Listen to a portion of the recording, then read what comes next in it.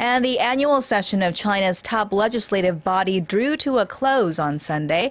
There were no great surprises in terms of policies, while lawmakers put emphasis on reforms and promoting the rule of law. Our Sohn Jung-in has this story. This year's National People's Congress session came to an end Sunday with a focus on maintaining the policy direction of what the leadership called the new normal. Under the conditions, the government aims to balance steady growth in a law-based society, which are the strategic goals President Xi Jinping has stuck to since taking power in 2012. The economy dominated the agenda as it comes at a time when China is wrestling with a continuing economic slowdown.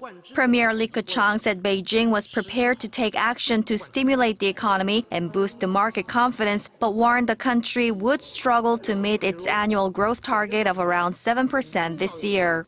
Lawmakers also put emphasis on deepening reforms and promoting the rule of law. The session reviewed a draft amendment to the country's legislation law in which it seeks to set clear limits on administrative power in order to protect public interest. The top judiciary also vowed greater justice by promoting transparency and sharing information between courts dotted around the country. Environmental protection was also high on the agenda as the Environment Ministry vowed comprehensive efforts to implement tougher measures against polluting firms. Sohn Jung-in, Arirang News.